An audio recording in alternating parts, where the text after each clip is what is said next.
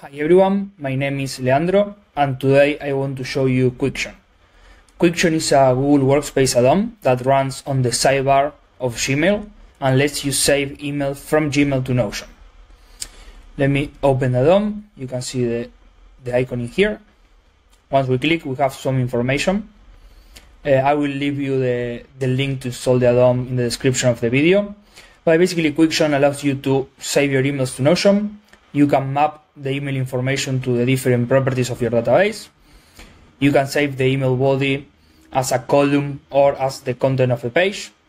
You can set default values to any of your database properties. You don't need to forward your emails to anyone. It goes from Gmail directly to Notion. Your attachments are saved to Google Drive in a specific folder called Quicktion, and then you can also share that folder with other team members. That way anyone can access the attachments from Notion, and you will be able to save the emails with just one click.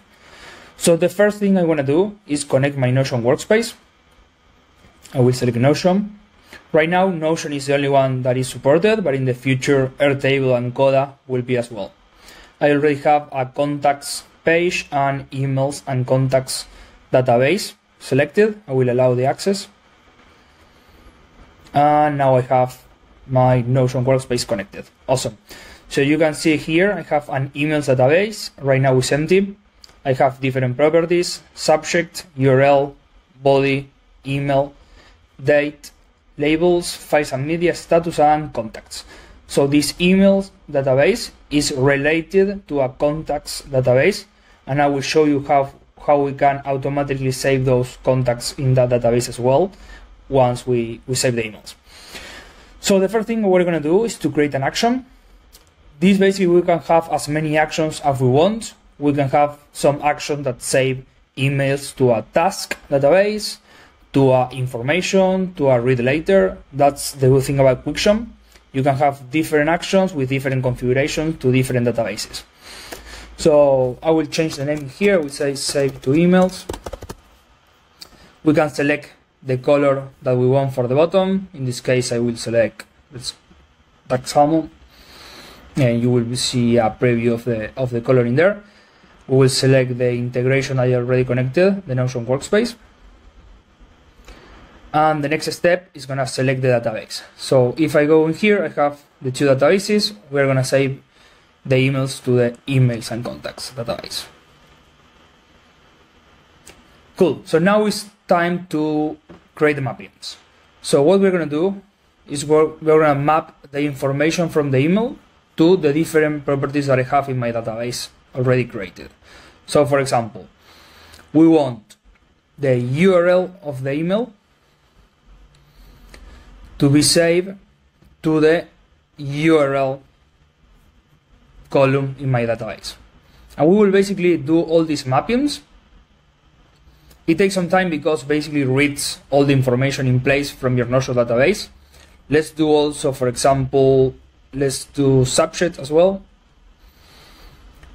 And we're going to save that to the subject of the email. These are the other options that you have. You can save the sender name, the sender email, the recipient emails, the CC and the BCC, and we also can set a default value. I will show you that in another video. So let's go with the subject of the email. We have URL, we have the subject, and let's save the body of the email to the page content.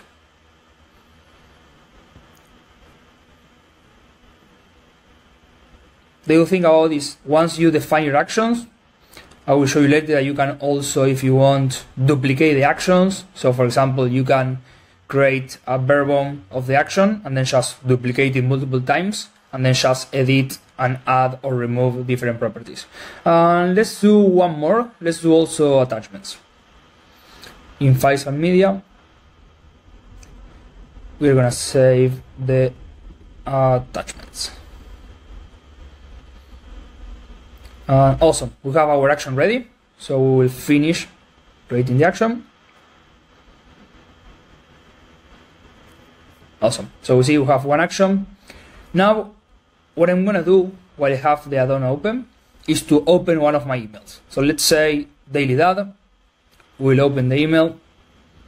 we see, let me just maybe resize a little bit this one. Yeah, there you go. So you can see everything. We are in a trial, and we have here the action that we just defined. We can see the subject and a preview of the content of the email. Now we're going to click Save to Email.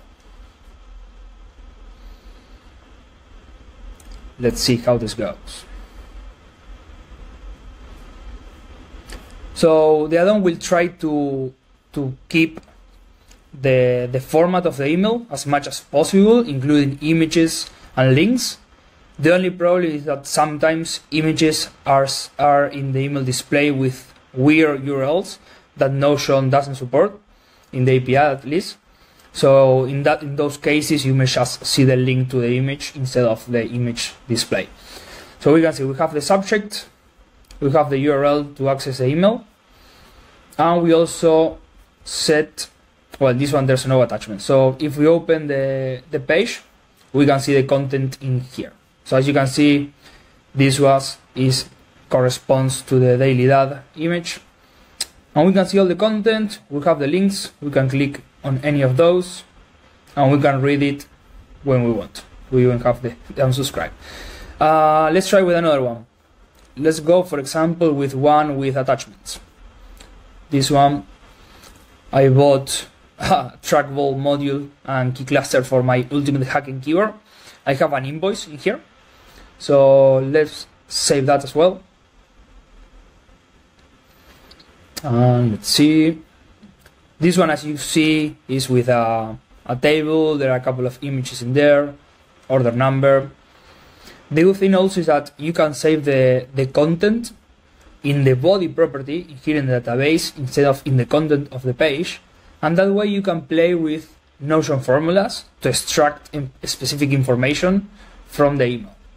But let's open this email. Let's see. We have the invoice, order number with the link to the delivery status. We have one of the images and the information. And now let's check the attachments. There you go. If we go to files and media, we can see our attachment. We can even open it. Yeah, there you go. Awesome. And it works just fine. Now let's try with another one. Maybe more to that. Yeah. More to that. Hey friends, we have some images, links, quotes. Let's try to save this one now. It will depend how long it takes to save the email on the content. So if it's a short email, it's going to be super quick. If it has a lot of different type of blocks, images and everything, it's going to take a little bit more. So we have the email saved, and if we go, we have all the information. So we have the image, we have all the content. You see that everything is also using different H1, H2, H3. We have the different styles and the links. That's awesome. Now let me show you another feature that the add-on has, and is basically be able to also save contacts at the same time as you save your emails. And that works with contacts mapping. This is super simple. The only thing that you have to do is to select the database that you want to use, and which property to use for the email and which property to use for the name. I will select the contacts database that I mentioned previously. We will also change the name. Instead of customer, so contacts, instead of customer, let's call it just contacts. And where do we want to save your contact's name? So we want to save that in the name property that we have in the database. And for the email, we will want to save that in the email property. Today is not my day with my internet. Okay, email. So once we have that ready, we can create the mapping, and I will show you how you add that into your existing action. Awesome. So we have the contact mapping ready. Now we go to edit my action. By the way, once you have multiple actions created, you will be able to reorder the actions so they are in the order that you want, and you will be able to also duplicate actions. If you click in the action, you can edit it. You can see the usage in here, how many times you use the action to save emails. And I will now add the mappings to automatically save contacts. So we're going to select the contacts relation property. I will show you in here. We have a relation property to the contacts database. And for this one, we have different options. One of the options that we have is to set a default value. In that way, you can use the page ID to directly save a related database page as a relation, or you can use the contacts mapping. If we use the contacts mapping, you now will be able to select which mapping you want to use. Contacts, the one that we created in the previous step. Cool. That's ready. Let's save the action. And now it's time to try this one out. Let's open a different email. Let's go with exploding topics. So every time you click on an email, Quicktion will basically render this actions option, and you will be able to save it. One thing to note is that Quicktion only has access to the emails that you open while you have the add-on open. So apart from that, the add-on is not able to read your emails at all unless you have it open. Let's save the email. This one is big. We have tofu cat litter, magnetic power bank, YouTube automation. What's next? And silicone scar tape. Okay, so the email has been saved. We can see the subject, the link, as we mentioned before. And look at this. We have now exploding topics created as a contact in our database. So let's take a look. Contacts, exploding topics, we have the name, we have the email address, and we have the emails. So that way, if we are saving emails from different people in the same database, we will be able to see the information all in a single place. I think that's pretty awesome.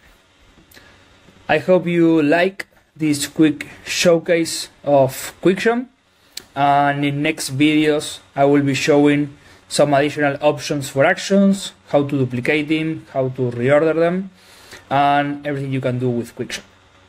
Cheers.